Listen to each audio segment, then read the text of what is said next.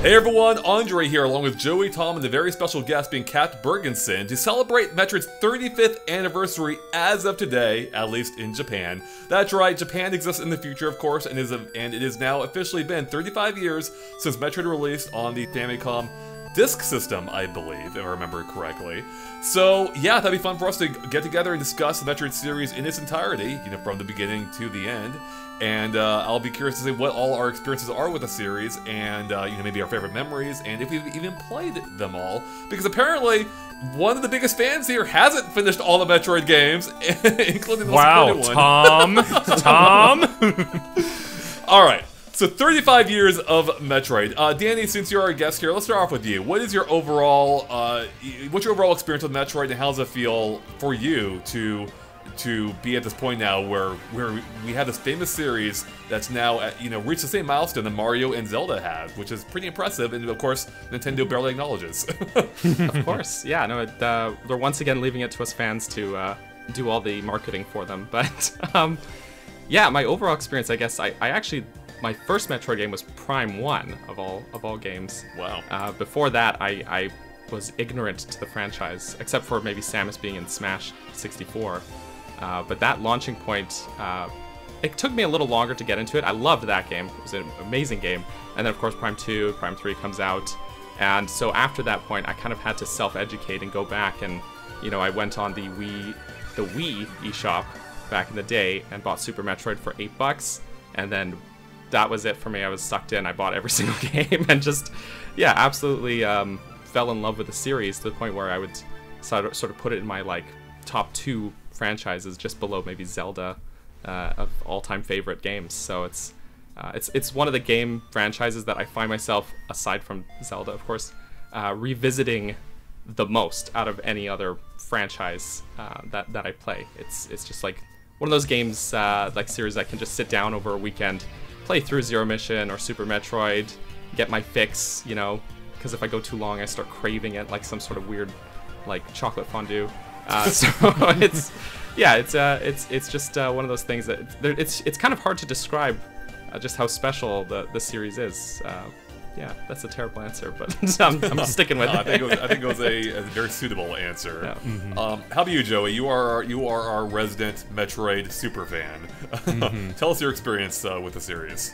Yeah, so I did get into the series actually later than Metroid Prime 1. It was actually Metroid Prime 2 when I got into the series. I was just at Target, and I was like, hey, that's a game, I'll buy it. And I remember it watching this GameCube promotional DVD all the time before I even bought a GameCube, and I watched a lot of the Metroid Prime stuff they had on there. So I didn't notice the big fat 2 on the cover of Metroid Prime 2, but I still bought it and played it anyway. And then my story is much like Daniel's. I then played Metroid Prime 1, and then Prime 3, and then I went on the Wii Virtual Console shop and I bought the 2D ones. But I didn't really get into the 2D ones until the Wii U era, where I decided, hey, it's about time I actually finish these games. And I loved Super Metroid to death. That game's atmosphere is just, it's a super unique Super Nintendo game. And to me, it's the best 2D Metroid, and a lot of people disagree with me and say that goes to Zero Mission or Metroid Fusion, and I'm like, no, for me, atmosphere trumps everything, and that's why Super Metroid's my favorite 2D game. But I'm way more of a 3D Metroid fan, the Prime games. Those are the ones I replay constantly. Every year I just say, all right, it's time for my annual Prime Trilogy playthrough. So I do that, and I'm just super excited for Prime 4, and I'm super excited for Dread. And even if Nintendo's not really, doing anything for the anniversary, they're releasing a game. And that's good enough for me this year. Yeah, and they have at least mentioned the 35th anniversary, which is nice. And yeah, and it's not just a game, it is a major installment in the 2D series, which we haven't had in how many years, Joey? 19! My God. I'm sure we'll be talking more about Dread soon enough. Tom, how about you? What is your experience with Metroid? Were you one of the few here who didn't start with the 3D games? Yeah, so I guess surprisingly, I started from the very beginning with the original Metroid. Oh, wow. I guess I bought it used, probably for $7 or something, and it was a very hard game it's a lot. In a way, it There's was no like, map. yeah, no map. It was like the original Zelda. I remember like drawing out my own little map with, paper and pencil. But original Zelda is all about just exploring, see what you can find, and I do love that sort of game. So I did like that with Metroid. But the save system was like writing down 20 characters. I remember a time when I finally beat Kraid. And everybody was like, "Can I play?" I'm like, "Sure, just write down the save file." Because I had to go out, and he completely wrote it wrong. It's all that progress. That's like the God. modern equivalent of like a sibling deleting your save file. Yeah, basically. Ooh, yeah. And in that game, though, the big thing for a lot of people was seeing how, Samus wasn't a man. Samus was a woman at the end. But I forget how I figured it out, but I just knew from the Justin Bailey cheat code that it was. So for me, it's like, oh yeah, just whatever. Like, it was no big surprise. And a lot of my other big experiences were with Metroid 2. So when I got a Game Boy, I got that, and I would always play it on vacation. That was also an extremely tough game, digging down through the planet. And that took me a few years to beat. And of course, I beat the boss in the hard way, not the smart way at the very end. Missed out on the Super Nintendo era during the time because I didn't have a Super Nintendo. And I would say, for me, highlights of the series are Metroid Prime 1, with just the fantastic exploration of that world. I almost like the just shooting regular enemies more than the space parts themselves, I would say. And Metroid Fusion. Those were great highlights for me. So that's why I'm looking forward to Metroid Dread. It's going to build on the Fusion kind of being chased and hunted down.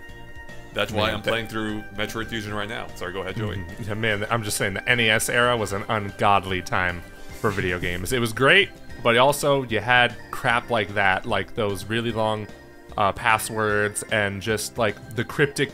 That's why I haven't beaten Metroid or Metroid 2. They're remakes on the other hand. But yeah, like going back to the first Metroid and Metroid 2 is just really hard because there's no map. You have to figure out like the most cryptic stuff. It's a mess. I remember doing things like spending 20 minutes because I didn't find the power up yet, going, oh, maybe I can bomb jump all the way up like 3 screens or something like that, and like kind of getting 2 screens up, like, so close.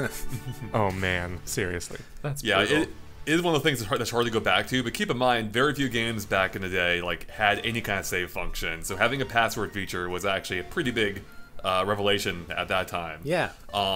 But for me, I think my experience mirrors more. It has a little bit of Tom's, but more of the others here, it seems. Where I was introduced to Metroid on the NES at like a friend's place or someone's house, and I remember just like not even understanding it. I'm like, this is too much for my little brain. I can't handle it. So I largely missed out on the 2D Metroids on Metroid entirely up until I think it was also Metroid Prime. That was the first Metroid game I actually fully played through. And actually, I think even that one took me a while to fully beat. But anyways, I played the most of that game, loved it, thought it was great. And I think it's probably still, for me, my overall favorite Metroid game of the entire series. But since then, I have gone back and started replaying most of the older ones. Since I finally beat Super Metroid just a few years ago.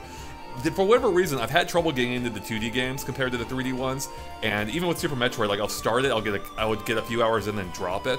But I finally decided, like, you know what, this game is widely acclaimed by almost everyone. I've got to sit down and beat it. So I finally did that a couple years ago, and I got stuck on that stupid. I say stupid, it's great. On the tunnel puzzle, like where you have to blow up the glass container, and yeah. So I figured that out without looking it up. I'm like, oh my god, that's genius.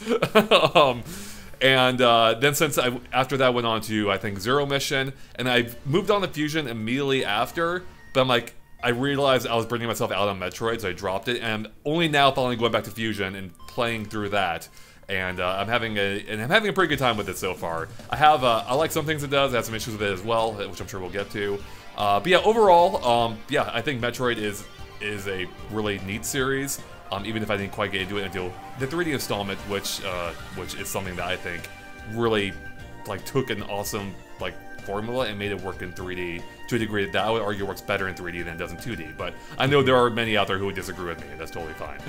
Yeah, I'm with you there. I much prefer the Prime games over the 2D ones, but both are just great in their own right. I wouldn't say necessarily say one is better than the other. They're just both really good at what they do, and like Metroid Prime is like my favorite game of all time, and part of it is because like they really knew what made Super Metroid great, Right. and they somehow perfectly translated it into 3D. Like it's wild how well they did. It was effectively what Ocarina of Time was to Zelda, where it took like an established template with A Link to the Past, even effectively having two different worlds, and bringing that into 3D, and it worked great. And that shouldn't be, you know, undersold. Like some people will write off like games like that as, oh, it's just the same game in 3D. It's like that's a huge accomplishment. Yeah. and there's a lot more work that goes into that than just translating things. You know, you can't just translate it one to one. You have to figure out how to adapt those things into 3D. But before we get too deep into the whole Metroid Prime side of things, who all has actually finished Metroid on NES? Is it just you, Tom, or has anyone else? Oh, all right. One time ever, and I said never again. I will play Zero Mission repeatedly. I'll play Super Metroid, Samus Returns. I'll play Fusion and the Prime games repeatedly. I beat Metroid on NES one time, and I said I will not put myself through this agony again. It was more like I've got to do this, like out of some weird self-obligation thing. But honestly, the game is so brutal to the point where I just stop having fun, and I feel like when playing a game, I'm totally fine with challenge. I love challenge. I love to be pushed to my limits in games, but not to the point where I stop to have fun. You know, that should never. I should never hit that breaking point. You know, so I think a lot of those issues, of course, were fixed in Zero Mission. Just, you know, the sameness of the rooms, the level design. You know, but the biggest thing is the fact that when you die, you don't start off with full health when you respawn. And that's the biggest like the fact that you start off with 30 hit points, no matter how many energy tanks you have, that'd be like dying in Zelda and respawning with one heart, even if you've got a full 2 rows. Like, it makes no sense. Well, time to shoot all these respawning enemies for 10 minutes or so. Exactly. It's thankfully much easier on Switch, or if you have the NES Mini, because you can use save states and things like that. But which is how I actually was able to get through it the first time, was on the NES Mini, abusing save states for that reason. But because I never had it on the NES itself, so yeah. But one time, and I think I'm fine not going back to it. I'm sure there's people who are working on Metroid games right now who've never even beaten that first game. Like, I remember watching an interview with Eiji Aonuma, you know, the producer of Zelda games now. He can't even beat Zelda 2. So like, at that point I stopped feeling bad about games I can't beat. Yeah, Metroid is one of those games that you kind of had to be there for at the time. It's one that doesn't quite hold up as well as, say, Super Mario Brothers does on the NES, or even the original Legend of Zelda, which I actually hadn't also finished myself. Gotten close, never quite finished it. But I will say, Metroid is one of those games I do kind of like, for the same reason perhaps as you wanted to, Danny. Like, I do want to go back and try to finish that one of these days, just because it is the first game of the series, and obviously without it we wouldn't have any of the others. And it is interesting to explore, you know, what the game did that was new and novel at the time, which was pretty much, you know, most everything. Obviously not so much the gunplay, but the way you actually navigate the world. I believe one of the directors had said that they were going for like a very free working environment, and that's what they did. Like, they kind of like took this open world idea of, like, say, Zelda, but in a, you know, side-scrolling landscape, and just made it massive. And it felt, I mean, I imagine it felt epic at the time. I mean, the other Metroids do as well. But especially with having no map, you having no idea, like, where you really are in the world relative to at other points of the game, unless you're mapping out yourself or have a really good mental image of it. I can only imagine, like, how much, you know, how much replayability there was in that, assuming you could stick with it. But just also, you know, how, just how, like, broad and, you know, like, epic that kind of felt. You know, it must have felt like you were really charting your way through this world, more so than probably any other Metroid since. And that's kind of cool. That is something that they've stepped back. You know, Super Metroid, of course, introduced a map, arguably definitely for the better. But since then, they've even been the maps even more refined. Like in, I think it was in Zero Mission, where they even have, not only is there a map now, which is a remake of the original NES and Famicom games, but now it shows you the individual doors on the map, which even Super Metroid didn't do. And of course, that carried into the 3D games as well. So yeah, I mean, I think it's... Oh, and also, of course, the whole upgrade system. You know, again, something a little bit Zelda-ish, but even taken to an extreme where you have this massive world, but you don't just get power-ups on a limited time basis. These are permanent upgrades, and they change how you can go through the world, and that was a big deal at the time. Yeah. Oh, yeah. I liken with Metroid, I admire what it does. It's just hard to go back to it on the NES after so many games did it better. But I liken playing through a Metroid game like if you're playing through a Zelda game and you've got a dungeon that you have to go through start to finish, except the whole game is that dungeon. And rather than keys that you find in the dungeon to unlock the doors, those keys are extensions of your own abilities as the player. And so it's like having...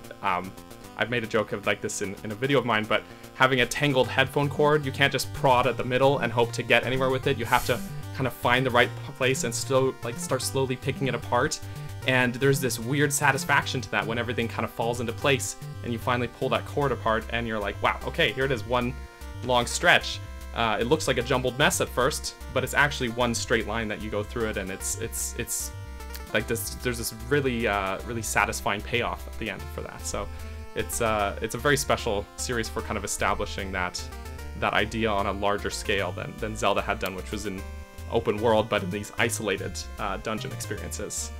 Yeah, that's a great point. Something I actually really enjoy about Metroid's exploration is, particularly in Super Metroid, I think, because I think I might owe that to the fact that you can't see where the doors are, is it almost feels like a crossword puzzle or maybe Picross, where you have you're filling in the blanks and trying to figure out, you know, how you know what goes where, and you know once you start filling it in, it starts making a little bit more sense. And yeah, you get that really great sense of satisfaction once you figure out like how to get into a room and how that connects to other rooms as you're slowly progressing your way through the map and unlocking the map as you do so. Yeah, there's just something like very innately satisfying about that, which arguably the original Metroid didn't have because it didn't have a map, you know. So I think right. I think it might be a formula that Super Metroid I think might possibly nail more than the others, because I remember when I was playing through the game, you know, finishing it for the first time a couple years ago, was I actually did find some satisfaction in knowing there's a room nearby. I have no idea how to get into it because there's no doorways, so I had to like circumnavigate all around it, like chipping away at the walls, trying like, how do I get into this freaking room? And yeah, it's just really, it is satisfying once you finally figure that out. Whereas playing through Fusion right now, it feels a little bit simpler. It's pretty easy to figure out, like, when there's probably a secret entrance in the wall and just bomb along and then find something. And I feel like I'm able to more almost turn my brain off a little bit more for that game compared to some of the other Metroids, because it just kind of, not that I'm not thinking about some things, but it just feels like a little bit more gamey, I suppose, if that makes sense. It's a little bit more expected as to what you're supposed to do at points. Absolutely. I think I'll have to beat Metroid at some point, but right now it's just like I'm sticking to Zero Mission if I'm going to replay like the first Metroid. It's tough, but it's more playable than Metroid 2, which might make a good segue to Metroid 2, because that's the Metroid game I've played the least. Because every time you don't even have it. Yeah, you're not even on the 3DS, because you can get it on the 3DS. I probably should. Yeah. Yeah. Well, it's even more cryptic than Metroid 1 because it's all black and white. There's just no good sense of direction. I always get lost, and I think every time I try and start Metroid 2, like 30 minutes in, if that, I'm just like, I'm done. Like, I can't. I'm sorry. It doesn't help that Samus is huge in that game. Yes. Her sprite is massive, so you can see even less of the world around you already on a tiny black and white screen, which must have made it even more challenging to remember when the heck, where you are and what you're doing at any given time. For sure. Has anyone here beaten Metroid 2 at all? Yeah. I think Tom's the real fan here. I know, I think so. No, the originals. I mean, I haven't played Federation Force. I'm sorry, but me either. Don't worry. I have it, and yeah. The Metroid 2, it does have the corridor with lava that, sinks down, which kind of made it easier, but the areas were so huge that offshoot it didn't really matter. And playing it on the original Game Boy at the time, I mean, it's hard to see. It's almost like looking through a foggy visor. Well, that's actually pretty accurate of Metroid Prime. Yeah. That's dead on. That's true. And just getting the spider ball and just hugging corridor walls forever. Like, I remember climbing ceilings forever, and there'd be like one enemy up there, like, oh, I guess this isn't the way. And a real feeling of being scared almost this time as the Metroids got bigger and bigger going down, and it's like you see the shell like, uh-oh, it's gonna be a step up, and the kind of Metroid scream that probably sounds horrible on the Game Boy, but that was quite memorable when they appeared. But just really tough. It took me probably at least 3 times of restarting until I finally beat it over like multiple years. Oh man, that's impressive. I can only imagine how impressive Metroid 2 must have been at the time, for as frustrating as I'm sure it was, and it probably is even more frustrating to go back to these days, like how Metroid NES is, but even more so. But seeing a game of like the scale of Metroid on NES, like translated to the Game Boy, fairly faithfully, and I mean, apparently I think even like more impressive in some respects, like some of the powers you get, I think were introduced in that game. They're famous now in the series, and also like clearly there was a really good idea in there, because it has since been remade in Samus Returns, and a lot of people really love that game, which actually is one of the few that I haven't really played myself either. So Metroid 2, yeah, I've largely avoided. I need to fix that. So yeah, it's cool to see the ideas of Metroid 2 like realized in a more modern way, much like how Zero Mission made the original Metroid more accessible to everyone else. But yeah, I think Metroid 2 is a game I would actually like to try and play more of myself, just to see if I can actually beat it. I got to beat Metroid 1 first. Yeah, for sure. Yeah, but I guess we could talk about Samus Returns if we want to go chronologically. Doesn't matter. I mean, yeah, that was nothing matters. This is all bets are off on this discussion. But yeah, that's I regrettably have only beaten that game once because it's actually really long. Like, it's a really long Metroid game. I think the first time took me like 13 hours, which is. But I also did a completionist run, which the game does make it very easy to do a completionist run of, because it labels things very easily, the map is more user-friendly, and when you get the baby Metroid, spoiler alert, when you get the baby Metroid at the end, it unlocks more of the map, and it's just like, okay, well now I have to 100% it, because you're giving me all this other stuff to do, and yeah, I think it was a really good remake. I know a lot of people will always do the whole AM2R versus Samus Returns debate, which I still haven't played AM2R, but I might. But it's still a really good 2D Metroid, and it was a great little breather for Metroid Dread, which we didn't even know was coming out until this year. So yeah, that's right.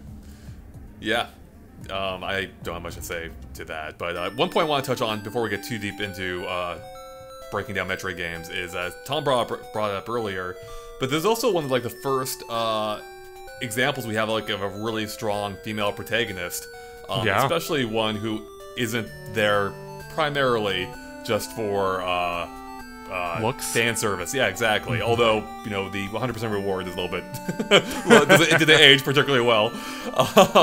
But no, I mean, they were apparently, the developers said that they were inspired by, I think, Alien and Aliens, or, the series. Yes. And I think you can definitely see that. Another movie that is famous for having a powerful or strong female lead with Ripley, which it sounds a lot like Ridley, by the way. Well, the director of Alien is Ridley Scott. Yep. So I think there we go. Yeah. I think that's like confirmed, like they named Ridley after Ridley Scott. So yeah, very. And you could even say like Metroid Fusion was inspired off of the worst Alien movie, Alien Resurrection, because Samus is kind of reborn in that game, like Ripley was. But we don't talk about Alien Resurrection.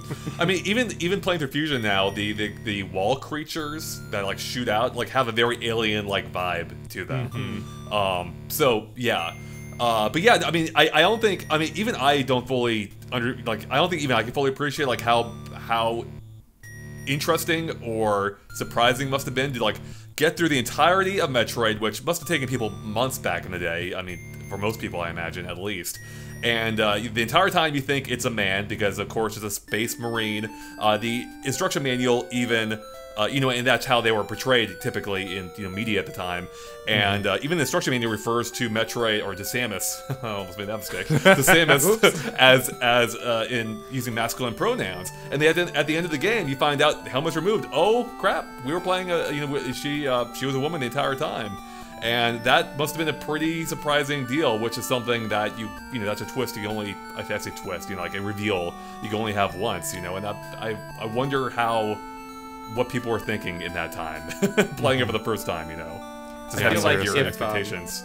if that were to happen now, the Twitter blow up would be astronomical of all the very angry people. Oh, could you imagine if Master Chief took off their helmet? And Yeah, like the Raiden fanboys would. Master Chief. yeah, Yeah, the reaction would be very different these days. For real. Yeah, it's nuts, and that's part of what makes Metroid so iconic. Is like, I don't know if I could be wrong. I don't know if Samus is technically the first female video game protagonist. Miss or Pac-Man. Oh, duh. Yeah, Joey, Yep. the most iconic character of all time. What's the matter with you? Wouldn't it be Miss Pac-Woman? I always loved that naming scheme, Miss Pac-Man. But yeah, Metroid's great. Yeah.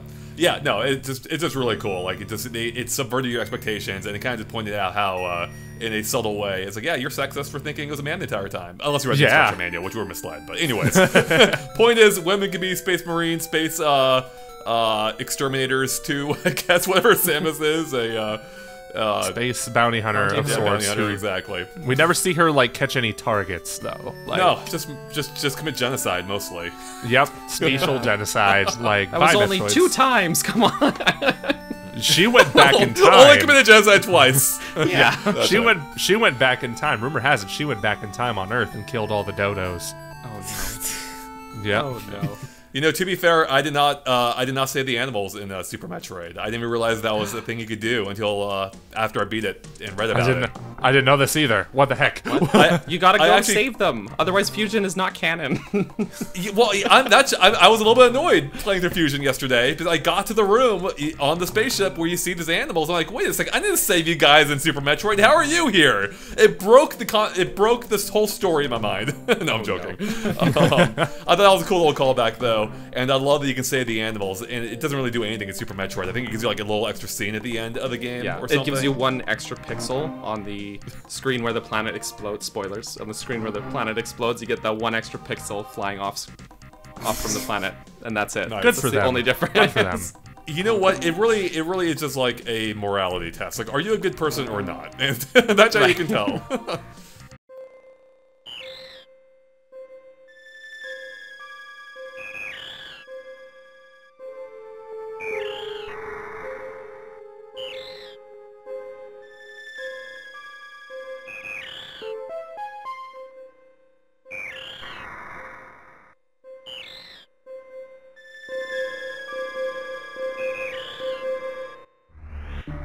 But yeah, Super Metroid is often held up as the high mark in, if not just the 2D line of Metroid games, the entire series. A lot of people still talk praise, still speak of the games, or still speak praise of the game to this day, and that's for good reason. Like, it took what was introduced in Metroid 1 and to a lesser degree Metroid 2, and just made it work. Like, it has an incredibly strong level design.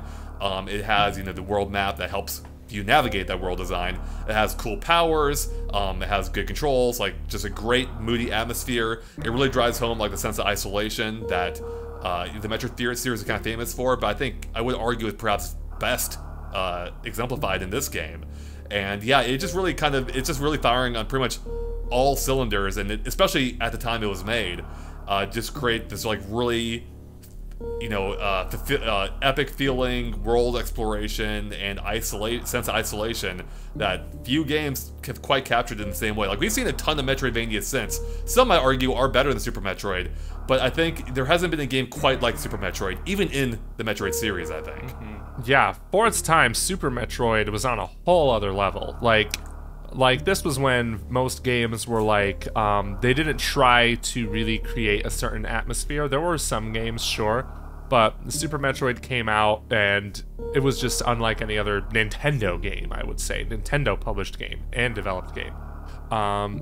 It was like, the game starts off and there's dead human bodies in a lab, and like, I think you see some blood in there. I'm not quite sure if I recall correctly, but it was just super dark, super unsettling. Ridley's hiding in plain sight in the shadows, and then he just screams, and then you're like, oh my god, and then you just shoot it.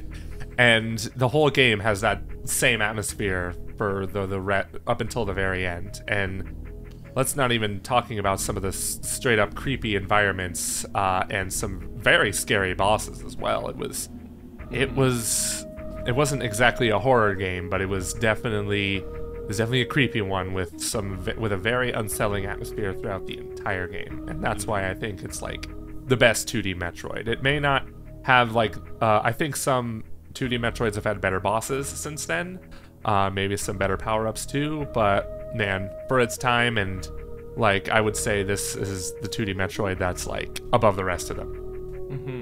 Yeah, it's one of those games that like there's I would say only a handful of games that I would categorize as just like pure amazing just works of art first, and then a game second.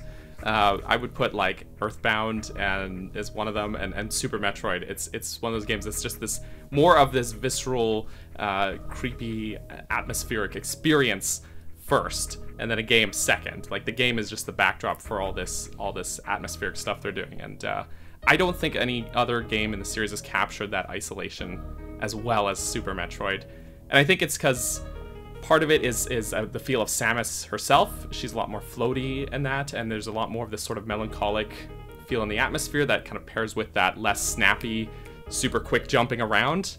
I think the sort of snappier actions of games like Fusion and Zero Mission lend themselves more to the sort of action-packed romps that those games are, which are not bad. I think that there's a lot of value in that too, but Super Metroid just manages to capture this feeling, and it just sits in your gut, you know, after you play it. It's one of the few games that I finished and then immediately started a new file right after.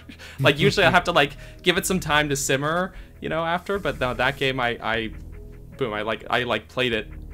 I remember playing it every weekend for like 5 weeks in a row, just starting a new file and playing it over and over when I first played it.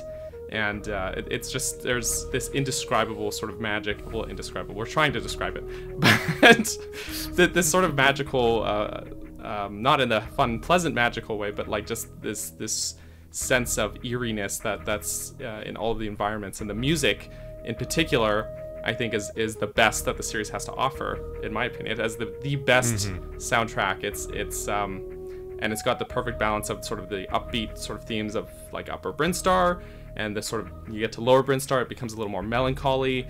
Lower Norfair is just like intensity all the way through, and it's just got this perfect balance. And all of those tracks, while balancing their sort of levels of intensity and energy, also are just incredibly atmospheric as well. So it's just like superb masterpiece, next level. I could go on forever, so I'll just stop now. More like superb Metroid. Yeah, exactly. Exactly. Yeah. Yeah, Tom, what do you think about Super Metroid? This one, I don't have as many memories as the other ones because it's been a while, but I do remember on the music note, some of the boss music, it's like really not too many notes. It's really like you against them. I think really that delivers that sense of isolation. Quickly though, the intro to Super Metroid is fantastic. With some of the sprite rotation effects going on and the timer, just to give you a taste of the game before putting you into the main game. That was something great that was done later too in Metroid Prime, so it kind of laid the groundwork later on that they could look back on. And huge step, I love the parallax fog effects and stuff in the world. I loved running super fast through things. Just a huge step up over the original Metroid. Yeah, seriously, it feels like a dream, kind of. Like that's exactly what the game feels like. Kind of like a scary dream, not one like not necessarily like a nightmare, but it's just one of those dreams where it's like, oh, that was weird, but I liked it. Yeah. There's definitely, I mean, it's kind of a fitting feeling for a game that was inspired by Aliens again, or Alien. And I think as someone was saying earlier, like this game perhaps best captures that atmosphere, particularly with like how big the world is and how deep you go underground. Like it just feels increasingly isolated as you keep exploring the game or the environment, and it's a cool but unsettling feeling, and it's something you don't get too often in games. Particularly with how the music and visuals complement that. It's all very well done, and even from the get-go, like there's really no like music on the title screen. Like it's all like very atmospheric sounding and creepy. You just hear like the cries of like a Metroid, and then also even how like when you land on Brinstar, right? Yeah. Zebes. And like you have like, sorry. The planet is Zebes, but The the Zebes, area... actually, thanks, yeah. Zebes. You get like the whole lightning, the whole thunderstorm thing, which reminds me of a little bit of A Link to the Past, and that's always a great way to just kind of like immerse you, I think, in a game. Like, here's a thunderstorm. It's a dangerous place. Watch out. She's in a metal suit. Good point. Yeah, Link. Oh my goodness, it's not Breath of the Wild physics. We'd be screwed here. And then and another thing too is like the bosses are like huge in this game. Like they're intimidating. They're scary. And I think like playing through Fusion, I'm not having anywhere near as much trouble with them as I did in Super Metroid. Like those guys were tough. They were scary. Yeah, that just added to the feeling this is a very dangerous world, you know, and that only makes the sense of isolation you have even more affecting. So yeah, Super Metroid is such a well done game in that sense. The only thing that still weirds me out about the 2D Metroid games at all that I just don't understand is how do those blocks work? Like when you bomb a block and it disappears and it comes back, like what goes on there? How did they spawn back from nothing? Bird magic. You create a hole. Chozo magic. Yeah. Yeah, this planet is like the beach in Old, except time is in reverse. So, yeah. I half understand that. Oh man, you guys need to watch Old. It's a bad movie. Anyway, next thing. All right. So after Super Metroid, we had, I think, what was it, an 8-year gap before we had any other Metroids at all. Yep. And then we get 2 Metroids, I think, the same day. Yep. Being the first entry in the 3D series, being Metroid Prime, but we also get another new game in the 2D line, being Metroid Fusion, which that's wild. Like launching 2 major installments in your series you've neglected for 8 years, it's kind of a baller move. You know, Yep. Unfortunately for people like me, I just ignored one of them, being Fusion, and I was all in on the Metroid Prime train. But we'll get to that soon enough. Let's finish up the Metroid line, the 2D Metroid line for now. Did everyone here, or who all played Metroid Fusion when it came out? Oh, not when it came out. No. Okay, well then we'll start with Tom then. It sounds like Tom actually did. So Tom, do you remember what it was like playing a new 2D Metroid at the time? And It was, it's a bit different than Super Metroid in that, the sprites look a bit different for the smaller screen. It was quite something to have Adam always talking to you and that narrative going on. That was the most memorable part, I would say, for sure. And to have an enemy chasing you down, like, it's different than being isolated, because not only are you kind of isolated, but you have a friend who wants to kill you. And you're powerless. There's nothing in a game, nothing quite like in a game where you can't do anything, like a feeling of weakness. So that was the main memories at the time. I also played it on the original Game Boy Advance, so the lighting was terrible most of the time, but it was interesting step in the series with the narrative going on, I would say, for sure. And the X-Parasite, kind of taking over everything. It was like a different creepiness to that game. Yeah, it's a very different kind of creepiness. Like it's weird because that game doesn't really have the same sort of eerie melancholiness that Super Metroid had, but it also has some way out there terrifying moments, like Neo Ridley, for example. It's just okay, I'm about to fight Ridley, and here comes this thing with big, huge eyes and like a giant maniacal scream, and you're just like, what the heck? The screams on the GBA are those like hearable images. You just see a screenshot and you hear the sound. Yeah, and Nightmare. Let's not forget about Nightmare. Yeah, I remember Nightmare. What the heck was that thing? Oh my gosh.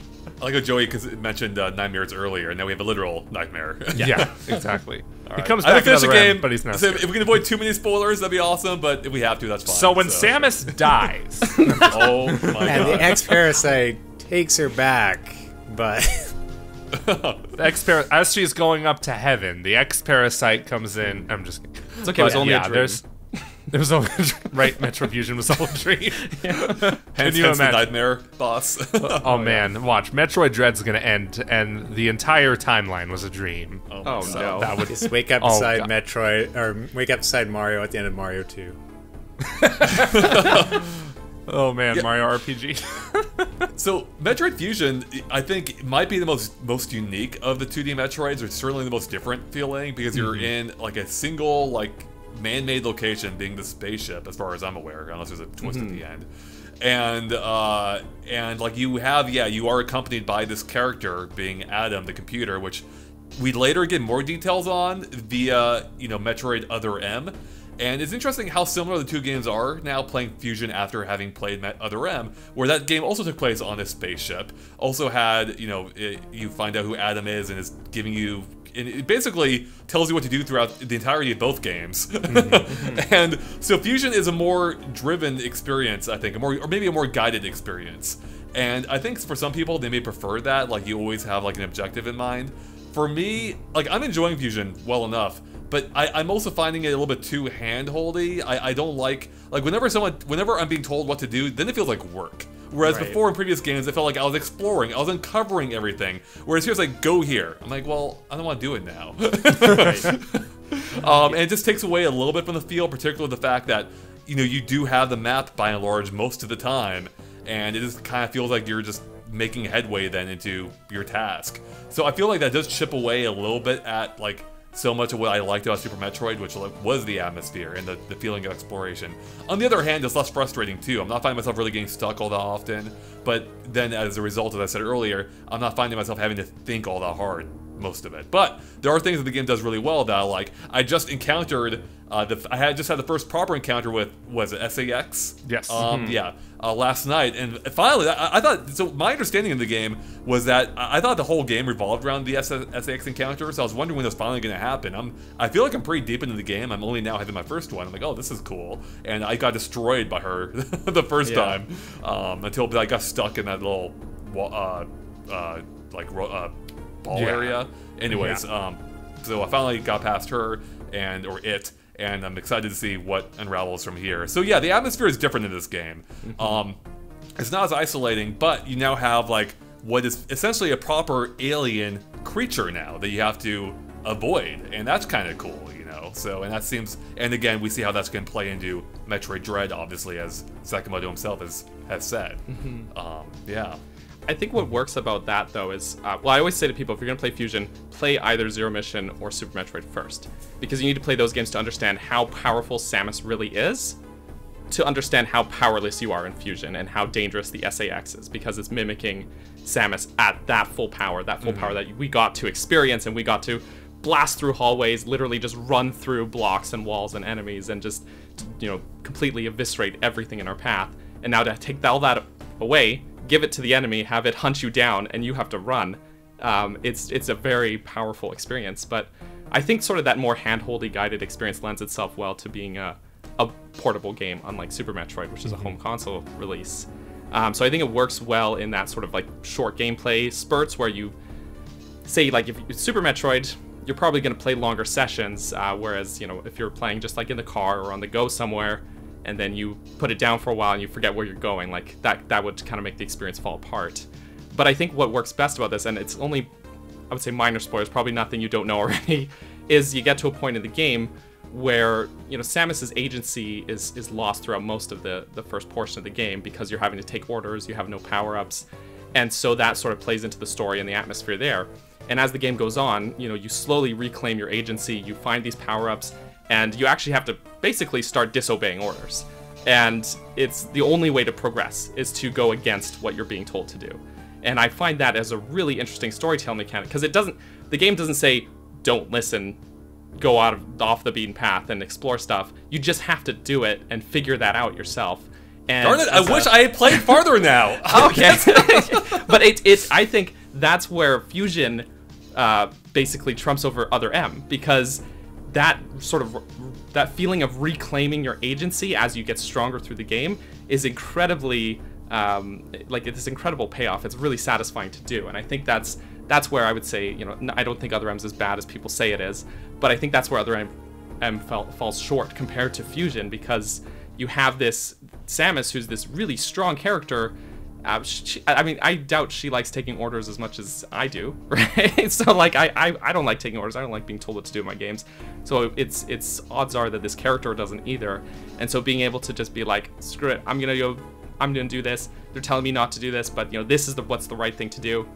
And it works really well in the context of this game, and I think it's done brilliantly.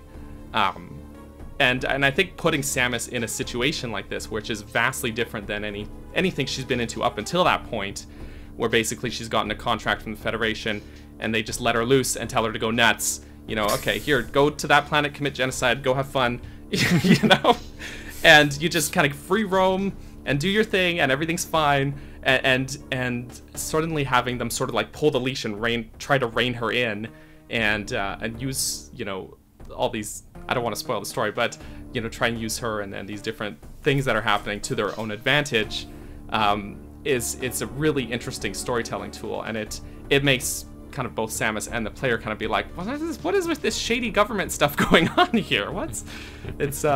Yeah, I think the story-wise, it doesn't have that isolation atmosphere that Super does, I would say, but it does its own thing, and being different is cool. If every game was exactly the same, I don't think it would stand the test of time as well as it does now. So, yeah.